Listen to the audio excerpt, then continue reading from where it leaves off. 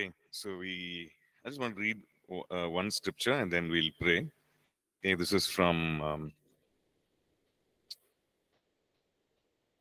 okay, this is from 2 Timothy, right?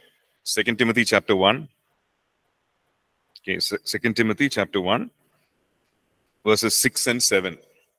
Okay, 2 Timothy chapter 1, verse 6 says, "Therefore, I remind you to stir up the gift of God which is in you through the laying on of my hands. For God has not given us a spirit of fear, but of power and of love and of a sound mind." Okay. So verse 6, Paul is reminding Timothy, stir up the gift of God which is in you through the laying on of my hands. So stirring up meaning use, activate. Basically, it means you move in it. Okay. Stir up the gift of God which is in you through the laying on of my hands. And then he says in verse 7, for God has not given us a spirit of fear, but of power, love, and a sound mind. Okay, so that's the promise. That's the truth, just from God's word. So even as we pray, we can pray the same thing. Lord, enable me to walk in the gifts, enable me to stir up the gifts that you have put in me through various means. You have not given me a spirit of fear, but you have given me a spirit of power, love, and a sound mind. Right? So let's pray. Father, we thank you, Lord. We thank you, Lord, for the gifts of the Spirit released in us by the work of the Holy Spirit. We thank you that you do that for us, Lord. And Master, we thank you that your desire is that we walk in these gifts, Lord, that we walk in the fullness of this each and every day, Lord. And so, God, we pray that even though we might have hesitated because of fear, of inadequacy, or any other reason, Lord, Father God, I pray that since we know that you've given us the Holy Spirit, spirit of power and of love, and you've given us a sound mind, a disciplined mind. And so, God, we pray that we thank you for all this that you've given us, and so that we might walk in the fullness of the use of these gifts, God. We thank you. We thank you for the work of your Holy Spirit in us even today, and we invite, Lord, and we yield to the work of your Spirit in us, Lord, more and more, Father God. Yes, Lord. We thank you. In Jesus' name we pray. Amen. Amen. Okay, so today we'll continue from where we stopped. So we've been learning about the gifts of the Spirit, right? We looked at 1 Corinthians 12. Last class we looked at the listing of the gifts.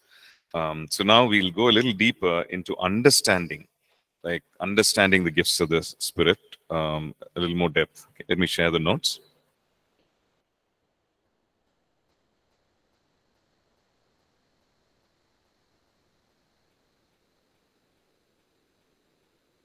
Okay, so we looked at the gifts of the Spirit.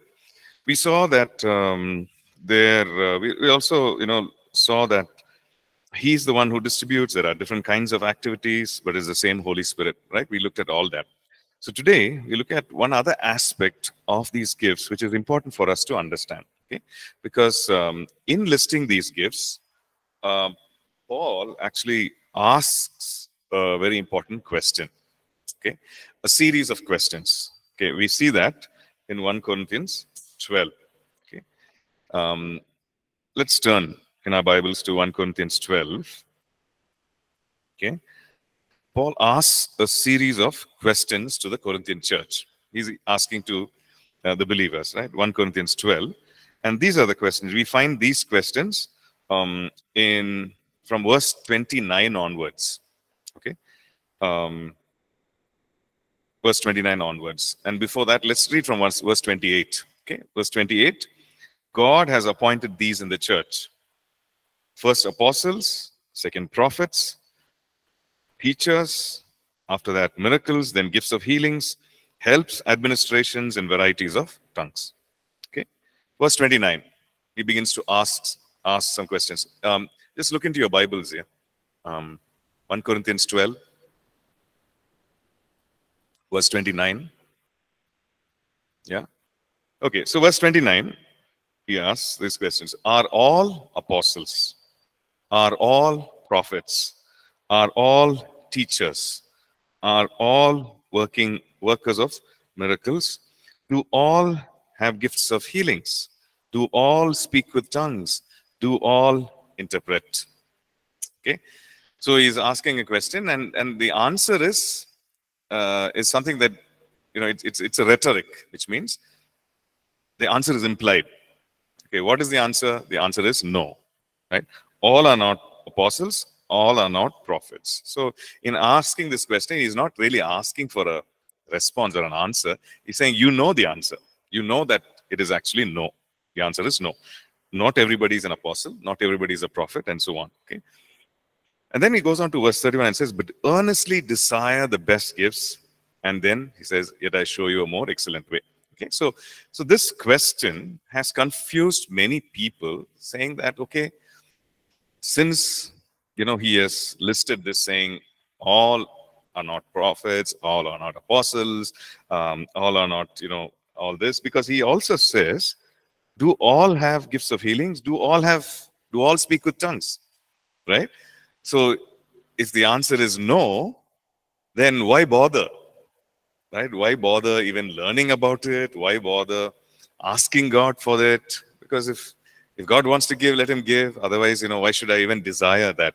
Right? That's the conclusion we come to. Okay. So for us to understand this, that is 1 Corinthians 12:28 onwards. Let's follow in our notes. In the book, I think it's page 72. Is it 72 or 68? It talks about, you know, you have that diagram there, that table, which gives you the categories of spiritual gifts. In which page do you find 72?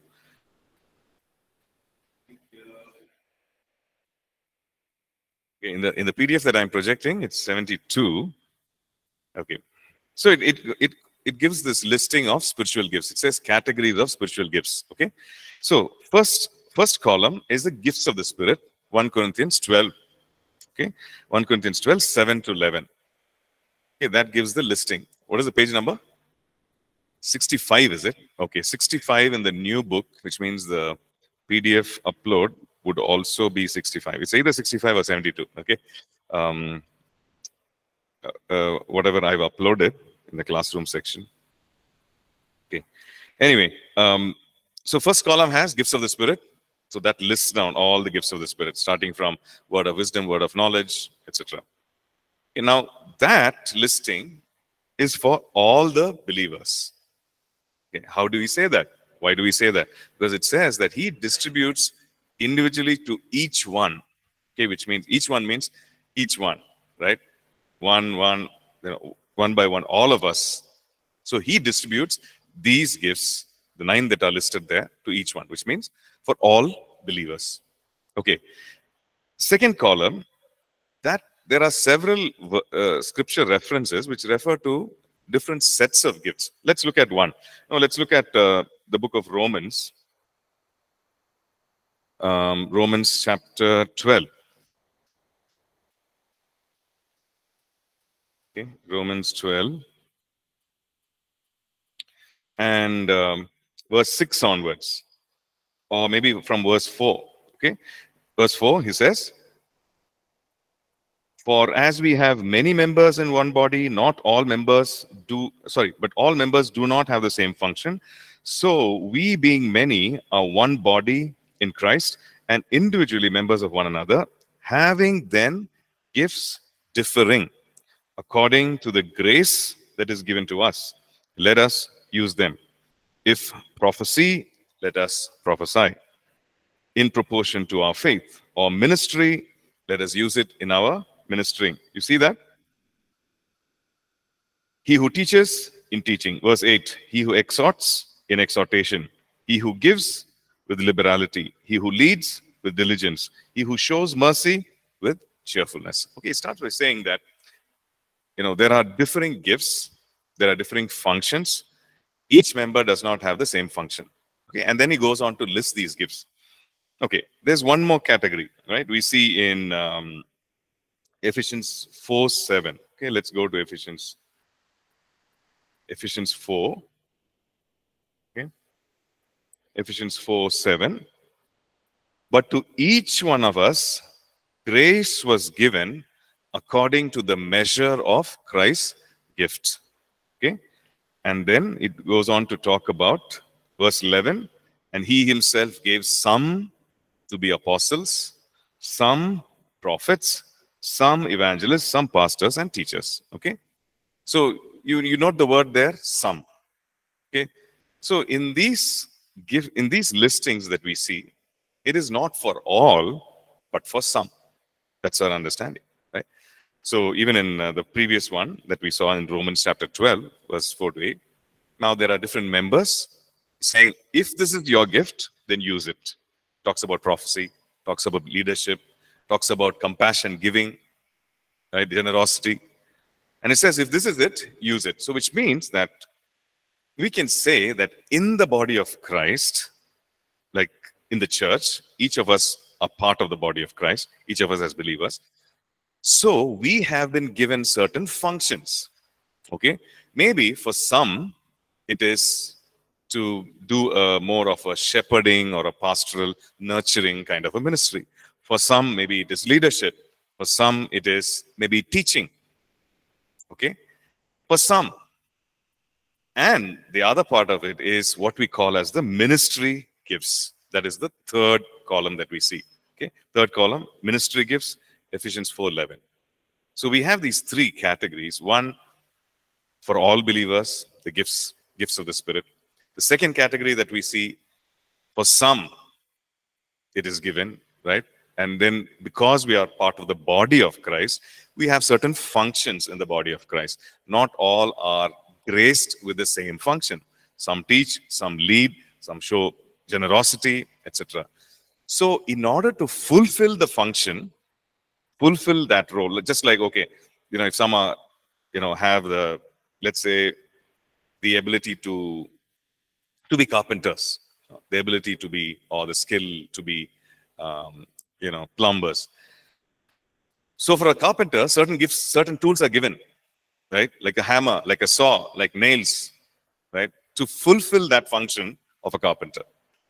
For the plumber, some tools are given, maybe like a spanner, like a wrench, right? All those things are given to fulfill that role of the plumber. So he's just saying the same thing. You are in the body. You have a certain function. Function meaning you have a role, you have a function in the body of Christ as a member. So you have been given some gifts in order to fulfill that function. Okay. Now you see that list is a bigger list, right? Romans 12 talks about leadership and so on. Okay, let's look at one more list. 1 Peter 4. Okay, 1 Peter chapter 4, verse 10. He says, as each one has received a gift, minister it to one another as good stewards of the manifold grace of God. If anyone speaks, what does it say? Verse 11, let him speak as the oracles of God. If anyone ministers meaning serves, let him do it as with the ability which God supplies, that in all things God may be glorified through Jesus Christ, to whom belong all the glory. Okay, so here also it says that each one different kinds of gifts are given. Okay, so we can call it, the Bible doesn't call it this, but we can call it as a membership gift. Okay, so first column, first category, gifts of the Spirit. Second category, membership gifts, which means it could be prophecy, it could be nurturing, it could be leading, it could be giving, because we are in the body of Christ. Okay, maybe some of us are gifted in the area of worship. Maybe some of us are gifted in, compassion, taking care of people. So the Lord gives us certain gifts in order to fulfill that ability, fulfill that responsibility. Okay. Then we have something called ministry gifts. That is the third column. What is this ministry gifts?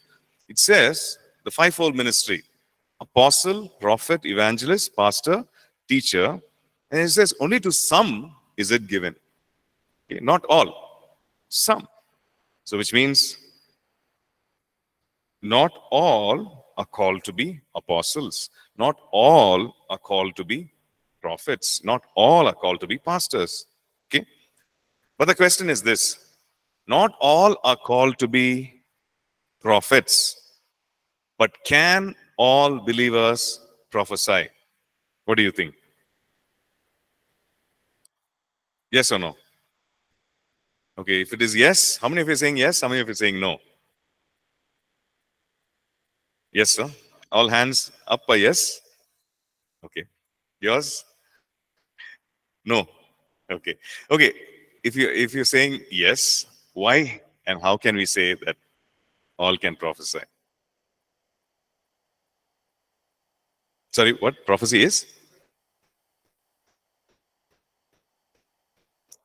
Every believer can prophesy. Yeah. So the question is, how can we say that? Right. We need to know from the word, hey, every believer can prophesy. So the people will ask, how can you say? How can we say that?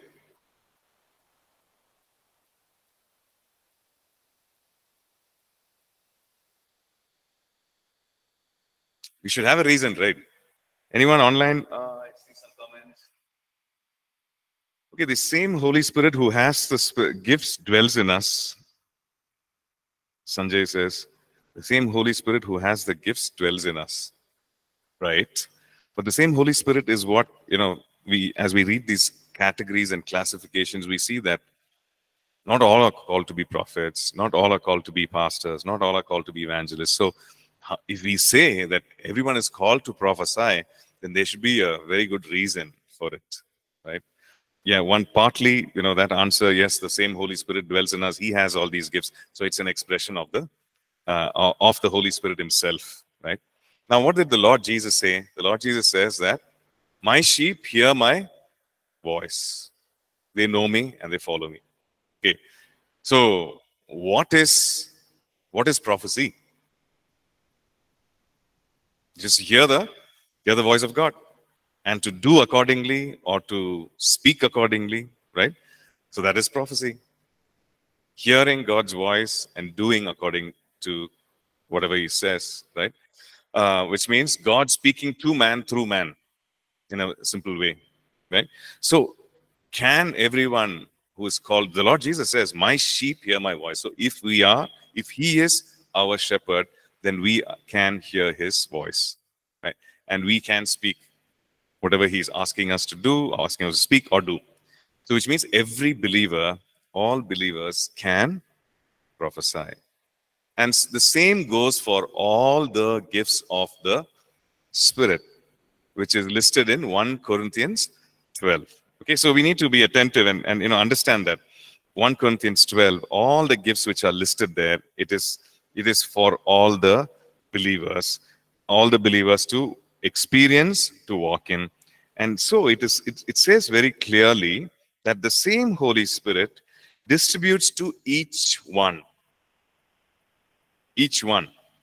every believer, right? So that is another proof. The other proof that we see is in the exhortation that Paul gives in chapter 12, chapter 14, right? What does he say in chapter 12? We looked at that verse, the last verse of chapter 12. Somebody, look at it, read it. The last verse of chapter 12, 1 Corinthians 12.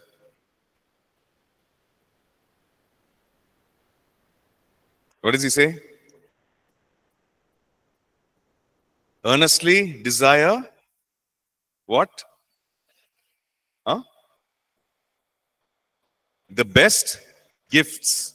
Is it gift or gifts? Gifts, which means many. He's listed all these gifts. He says, earnestly desire the best gifts. Look at 1 Corinthians 14, verse 1. Pursue love and desire spiritual gifts. Is it one or many? Many. Right? So he's saying, let there be no restriction. Earnestly desire the best gifts. Pursue love, desire spiritual gifts. Whatever he has listed, he's saying, desire it. Why should I desire if God doesn't have no idea, does not have any intention of giving it to me? Why should I desire? Right? So which means that this exhortation for every believer to desire the best gifts, to pursue the love and desire spiritual gifts means that these gifts are for all believers. It's for me. Okay? So that's why we can say that, yes, all believers can prophesy, all believers can pray in tongues, but not all believers are called to be apostles or prophets or evangelists or teachers. Right? Yes, we can teach. All of us believers can teach, but not all are called to be that ministry gift or ministry office responsibility of a teacher. All of us can plant a church. Yes or no? Yeah. You can go and preach the gospel, and that's what happened in the book of Acts. We saw, right? So Philip went there. He shared the gospel. People came to the Lord. A church was born. Right? In the book of Antioch, in the book of Acts, we read about the Antioch church. Who planted the church? Nobody knows. Right? The names of the believers are not written here. But it just says that believers went there, they shared the gospel, and the church was started. Right? So all of us, we can share the gospel, start a work, but not all of us are called to be either apostles, like pioneers in a particular place, or are all of us called to be pastors. Right? Yes or no? Some are called into that ministry. Okay. Is that a question? Yeah, Shani. Yeah, I'm a little confused because I know you said that everybody's called to prophesy, but I thought that if you prophet, from my understanding, if you prophesy, that makes you a prophet. But you're saying it's not. I'm a little confused. Can you clarify that, please? Yeah. So the thing is, not everybody who prophesies is a prophet. Okay. So as a believer, I can prophesy. You can prophesy, and we do that by the inspiration of the Holy Spirit. Right? We can, like, for example, 1 Corinthians 14 and verse 3 says, he who prophesies speaks edification, exhortation, and comfort. Brings edification and exhortation and comfort to the church, comfort to men, to people, right? And he says that he who prophesies edifies the church or builds up the church, right? So which means that we can prophesy, but for the ministry office of the prophet, some are called. Okay. The thing is like this, if, for example, in the natural, if we see, if I fall down or if I hurt myself, definitely I can administer first aid to myself. I can clean the wound, I can put Dettol or whatever, some antiseptic, put a Band-Aid on it. I can take care of it, but I can't call myself a doctor, right? Just because I took care of the wound, I cannot call myself a doctor. So that is the, in a simple way, in a crude analogy, that's what it is. So here we see in Ephesians 4 that some are called to that ministry responsibility. It could be any of us. It could be some of us.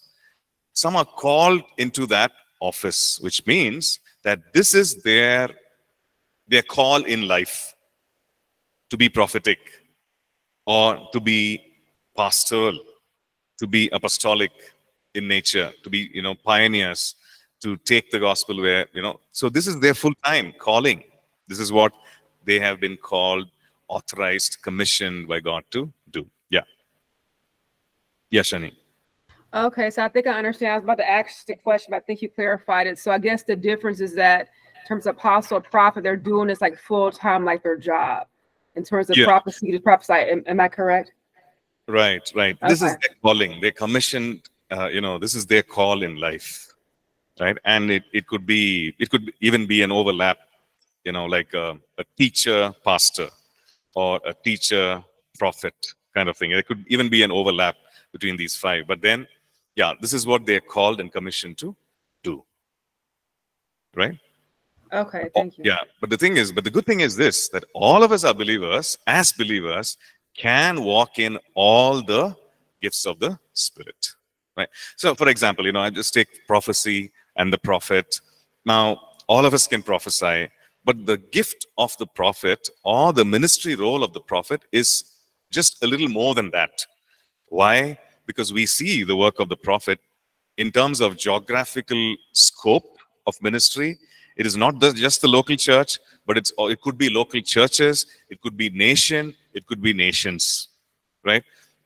It could be, and the office role of the prophet we see has a more of a foretelling aspect to it, where we see Agabus as one of the New Testament prophets, where he's declaring, about the natural disaster, which is famine, which is about to come, and so on. And so people prepare themselves. He prophesies to Paul about what awaits him in Jerusalem, and so on. So and he's recognized as a prophet there, which means that is what he did. Even Philip, he's recognized as a prophet, right? Or an evangelist, sorry. He's called as an evangelist, that is what he did. That is what God had called him to do, right? And Paul says, about himself, he says, I'm called to be an apostle of Christ, right? He says, I'm a bondservant, I'm called to be an apostle, a teacher, and so on, right? So we see that this is what they're called to do. Yeah. You have another question? Yeah, so how does somebody know if they're like called to do it? Like some people say they want to start a church with a pastor, but then like the church closes down. How does somebody really know? Is it God just tells them how they truly know that's their calling? Because sometimes it doesn't work out. Yeah. So how does one know the call? Well, the thing is that God will equip the person. God will consistently use the person in a certain way. And if one is faithful and obedient to follow through and to minister in the way that God, and the openings as well that God appoints, opens up opportunities, etc. So the person just walks in it, all the while being equipped and walking consistently and faithful in that particular way, right, in that particular area. And the thing is that, well, the people recognize the role, right? By the fruits you will know them, is what the scripture says. By the fruit you will know them. So this is the fruit that they are bearing in ministry. That is pastoral. This is the fruit that they are bearing, that it's apostolic in nature, right? And yes, that is by the fruits. And the fact is that God can also very specifically call and say, I want you to do this, and I want to use you in this manner, right? Very specifically, he could do that.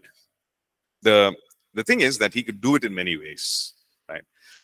But the thing is not to, just as a disclaimer, not to get so caught up. We are learning this so that we know the differences. But the thing is not to get so caught up in the role or the label of it, what is the title and so on. Not to get caught up in that, but actually just to be obedient and faithful to serve, right? In whatever manner he has graced us to serve. So that would be the right way to do it. But of course, we can always ask the Lord, do you want me to serve in this manner?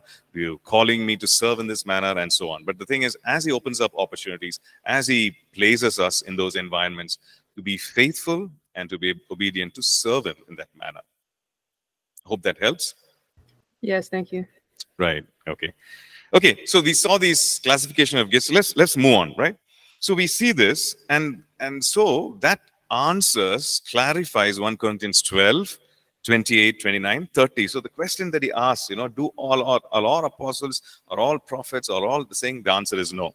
Okay, so we should not get confused. He's asking the question, do all speak in tongues? The answer is no. Therefore, only some people can. That is not the right conclusion, because he goes on to talk about desiring the best gifts. He goes on to talk about pursuing love and desiring spiritual gifts. Okay, so all the gifts. And again, he ends the whole discussion or the teaching on the gifts of the Spirit. 1 Corinthians 14 and verse 39, he says, desire earnestly to prophesy, and do not forbid to speak with tongues, and so on, right? So definitely, the gifts of the Spirit are for all the believers, and it's an expression of the Holy Spirit. Okay, so very quickly, there's a differences here. You can go through that. I just want to, quickly go through how, okay, we looked at how the Holy Spirit initiates the release of the gifts. That is the 5 spiritual senses. We understood that. Okay. Let's look. I just want to come back to this a little later, but let's look at the gifts per se, right? What are these gifts? The listing of the gifts. Let's go into the details of these gifts. Okay. But just before that, some foundation for the release of the gifts, and this is found in page 77 in the book.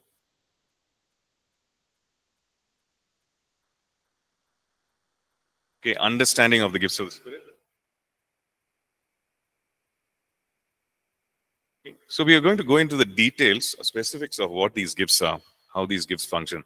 But before that, a foundation and understanding overall about these gifts. Okay, the first thing is that the gifts are given for all believers. Okay, I think that's what we looked at.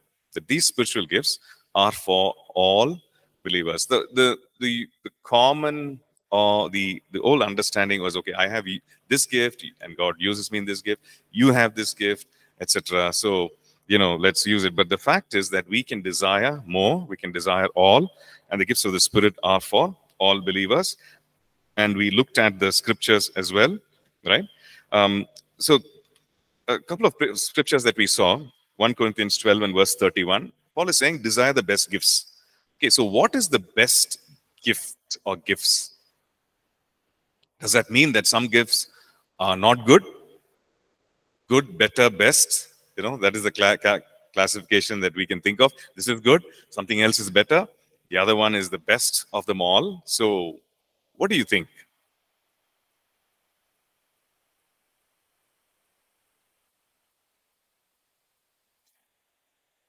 What do you think? He's saying best gifts, so which means there should be something which is better than the rest, right? When you say best, this is the best. This is the best shirt. Pick it, which means that stands out from the rest, right? So is there something like that? What do you think? Huh? Prophecy is the best gift. Okay. What do you think?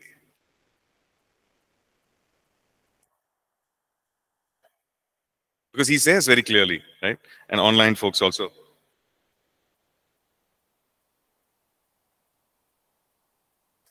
Okay, so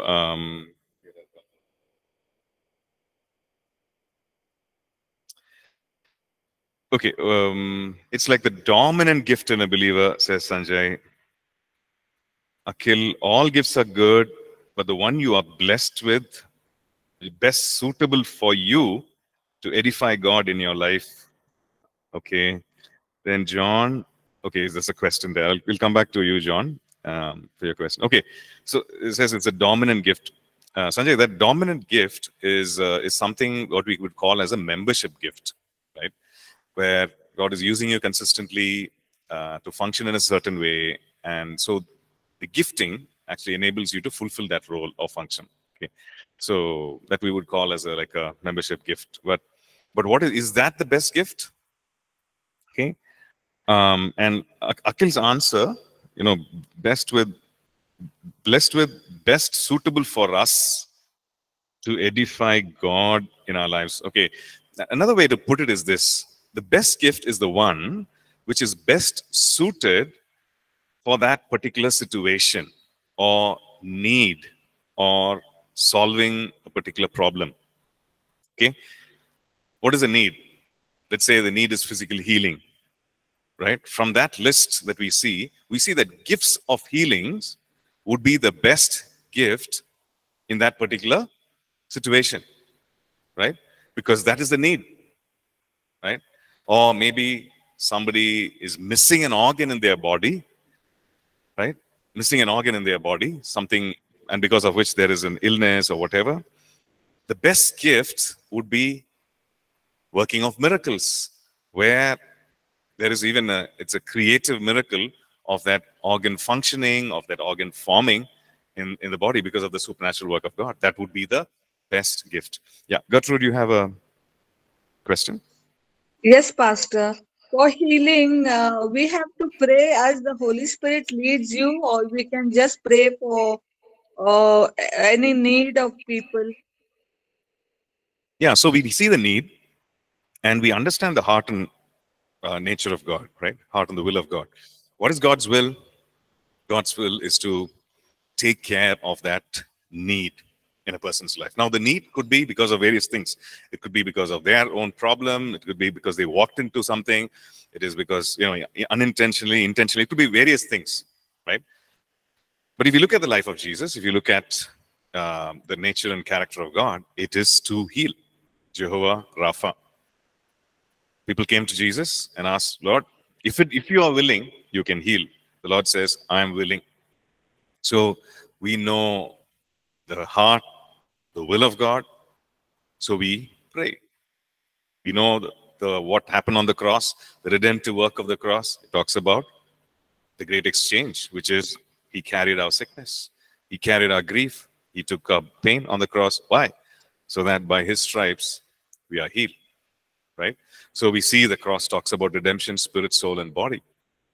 And therefore, we know that's the will of God expressed in all these ways. So we pray confidently. We pray for God's power to touch and heal. Now, well, it could be because of faith, mutual faith. It could be because of, we learn about that, all that, what brings about healing. There are different ways by which God brings about healing. And the gifts of the Spirit that we are looking at is one avenue through which God brings about healing, where we pray and the Spirit of God manifests the gifts of healing. It brings about healing. Right? Hope Pastor, that answers. what I experience is when the Holy Spirit leads Yeah. for healing, it is healed. But when I pray sometimes on my own, there is no healing. This Well, is yeah. The thing is, what is God's heart for a person who's unwell, who's suffering? to We be need well. to be well. Yeah. Yeah. So we align ourselves with God's heart. We align our will, our decision, our choice with God's choice, God's will, and we pray. Right? Sometimes, Okay. yeah. That's the thing. Okay, Pastor. Thank Yeah. you. Right. Most welcome. Okay. So then, okay. So now that is sorted, right? Okay. So let's look at John's question. I pray. Okay, yeah. So that's a challenge now, Shani. It says, okay, what if there is, there's no answer to that prayer. We've been praying, but there's no healing. Okay, that's a different aspect altogether, which is addressed in healing and deliverance. You have a whole semester to study that, but then the resources are there online as well. We can look into that. So you can have that as a discussion for another class. Yeah, I just leave that, Shani, if that's okay. Akhil's question is, all gifts are good, but the one you are blessed with, sorry, not Akhil, John Blessy says, what is the difference between the prophet and the believer who can prophesy? So basically that's what we were looking at. So we need to have that understanding that as a believer, I can prophesy. As a believer, I can evangelize. As a believer, I can teach. As a believer, I can nurture people in the Word of God, right? But that does not make me or bring me into the office of the prophet, which God has, or it's its own will, right? I can desire for it, but then the office of the prophet, where a person's ministry and life calling is to do the work of a prophet. Right. So that's the difference. Now, as a believer, if I'm not called to be a prophet, well, God will use me to prophesy, definitely. Release words of knowledge and prophesy, bring exhortation, edification, and comfort in the lives of people. God will definitely use me, but not necessarily as a prophet, where the scope of ministry is beyond the local church. It's maybe to the citywide church, maybe it is to the church of the nation and to the global church, to the nations as well. right? Announcing the moves of God, announcing, several things, maybe natural things that God is wanting to bring about. All that comes or becomes the role of the prophet. Now, God may not necessarily call me to do that. So that would be the difference, right? Hope that helps, John. Okay, right. Okay, let's move on. Let's look at the second one. Okay, we looked at, okay, all gifts are for the believer. Okay, the second thing that we see is the gifts of the Spirit are a manifestation or an expression or a display of the Holy Spirit. Okay, and that is why it is called the gifts of the Holy Spirit, gifts of the Spirit. Okay, so look at it that way, right? It is God showing himself strong. It is God who is expressing himself. Okay, now how do you express yourself as a human being? Through speech, through your emotions, right? Through the things that you do, say. That is how you express yourself. Make yourself known. You introduce yourself to another person. Yes, right? You go and say, hello, I am so and so. You're expressing, you're introducing yourself. Now, the same way, these gifts are a manifestation or an introduction, an expression of the Holy Spirit. How do we say that? Let's look at 1 Corinthians 12 again, right? 1 Corinthians 12 and verse 7 says, but the manifestation of the Spirit, he's referring to the gifts of the Spirit, and he's saying, the manifestation of the Spirit is given to each one for the profit of all. Okay? The manifestation of the Spirit. So, the gift of the Spirit or the gifts of the Spirit are a manifestation of the Holy Spirit, an expression of the Holy Spirit. It is the Holy Spirit speaking. It is the Holy Spirit doing something. It's the Holy Spirit displaying something, introducing himself. He's the Holy Spirit saying, hello, this is who I am. Okay? So if we look at it that way, even if you have any apprehensions about the gifts of the Spirit, we'll say, welcome, Holy Spirit, because it is his way, him making known in that situation, right? Okay, so it's a supernatural manifestation of the Spirit. The gifts of the Spirit are gifts of grace, meaning these are things that we desire, but how are they given? They are given out of grace. What is the difference? What does grace mean? It's something that is given not because you have performed well, right? Not because I have, I have spent so many hours on my knees. It's not because I have done this. I have all these qualifications. I've shared the gospel with so many people. I've lived as a believer for so many years. All this because of qualification, experience, and all that. It's not because of that. It is because it is a gift of grace. So in other words, which means that because these gifts of the Spirit are gifts of grace, they are not based on performance. Okay, that should free us, really. It's not based on performance. It's not based on qualification. It's not based on experience. Grace is always because of faith, right? How did you receive salvation? It's through faith. It's by grace through faith. And so also these are gifts of grace.